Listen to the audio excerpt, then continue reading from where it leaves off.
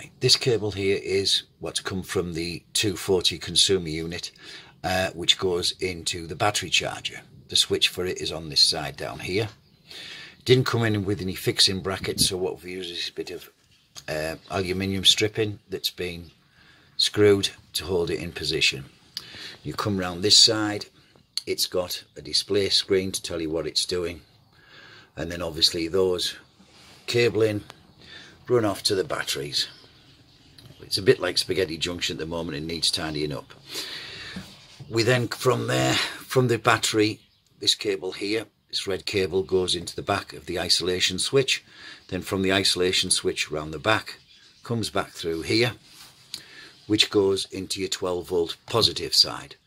Everything is being labelled where they're going to. As you say, that all of the fuses aren't in place because they're not complete on the other side, but the ones that are have the fuses in place. And then we've got below that, we've got the earth wire which runs round into the earth point. And this is, again, all the earth wires are labelled as to where they're going to. Right, we've also then got a little inverter, which is this here. I don't know if you can see it through the sun. I'll show you on this side of it. There we go. It's the Victron Energy Pure Sine Wave Inverter Phoenix 12/375, and for our needs that's more than adequate. As I say, when you come to this side of it, we've got your positive and your negative which go off to the battery, then the earth cable which goes through the frame and is fixed to the chassis just down there, obviously rub down, make sure the metal's clear and then screw through to there.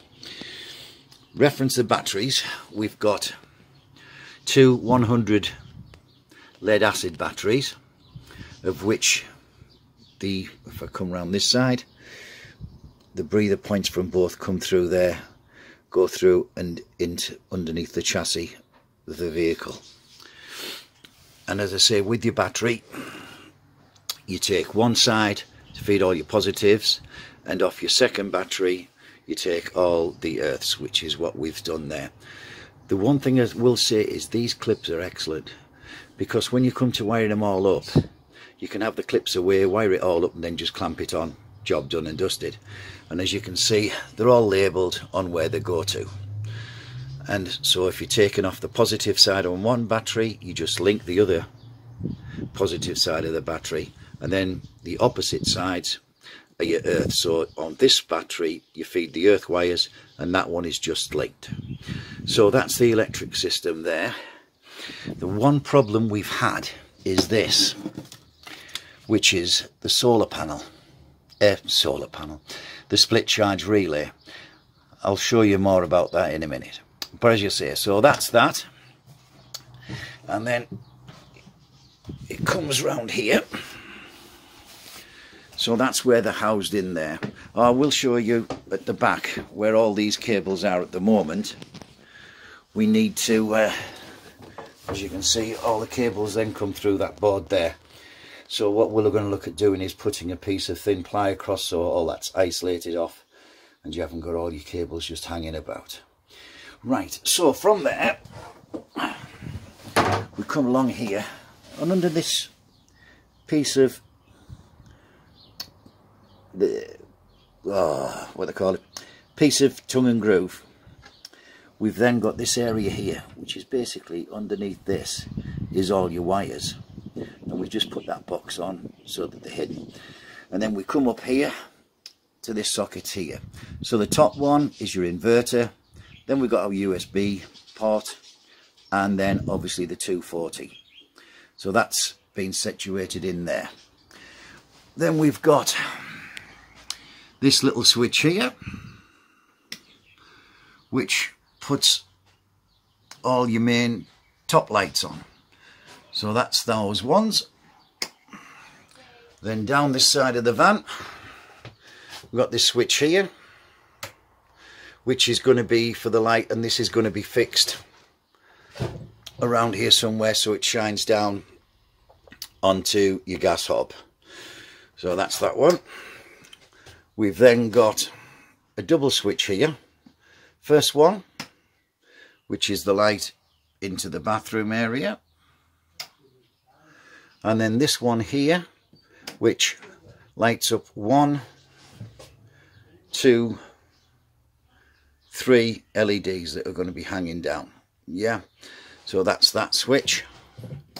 We've then got your 12 volt cigarette lighter for putting different 12 volt appliances in, and then we have the 240 plug on the end.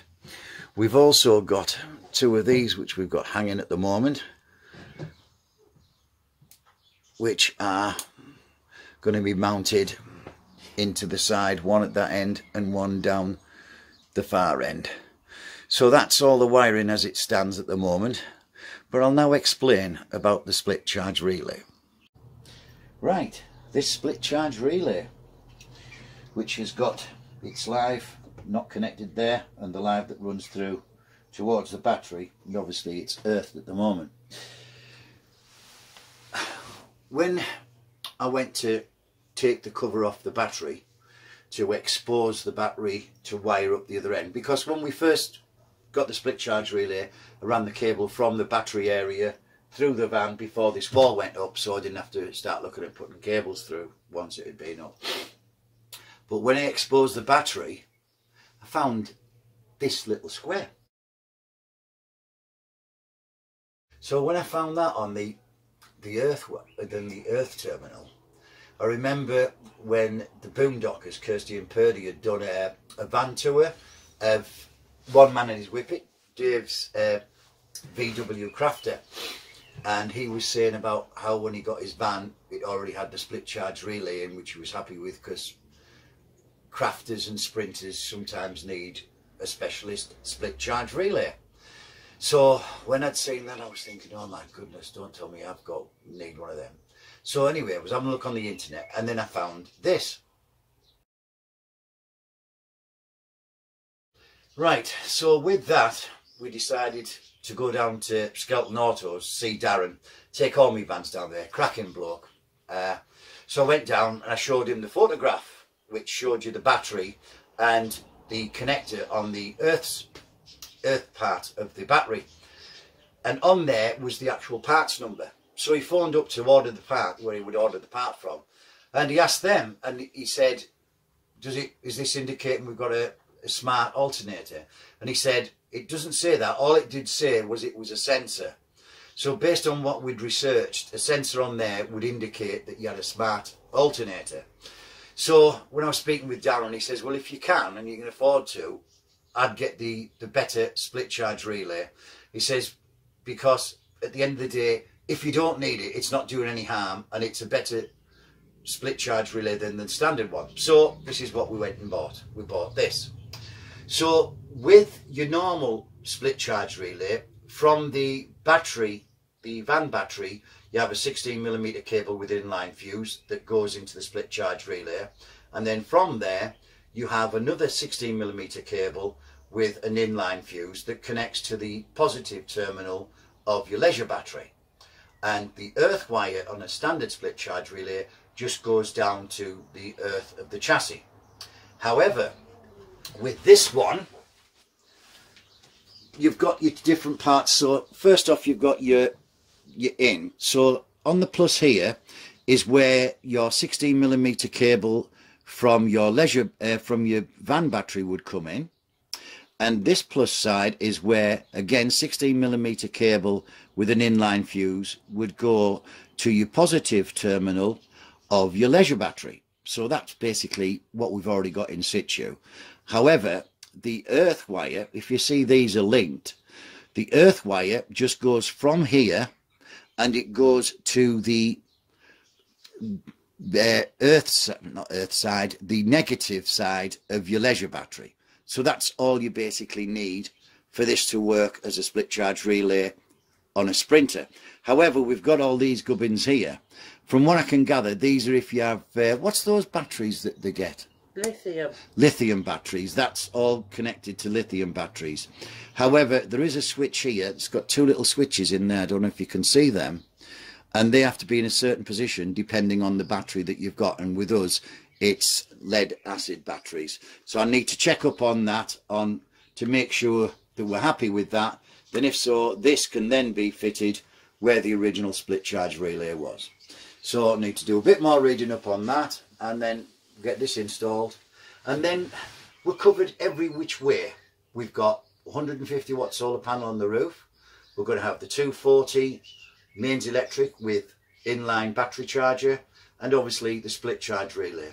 And it's all about all the options you need to keep your batteries up. So better get on now then, hadn't we? Bye. Right, so with that, I thought I'll nip down and see Darren at Skelton Autos. Brilliant Darren, does all my vans, cracking bloke. Anyway, so I went down and I showed him the photograph of the battery, and you could see the part number of the unit that was on the earth terminal. So anyway, he phoned up to the company where he would order the part from, and he asked them, he said, is this to do with split charge smart alternator? And he couldn't state outright. It just said that that particular part was a sensor. So based on that, Darren said that you were probably better, if you're in a position where you could, was to get, and I've just realised I've left the You're watching my eyes again, aren't you? It's like where's he going to grab it from next? He hasn't got it. He's doing it again. Pressed up.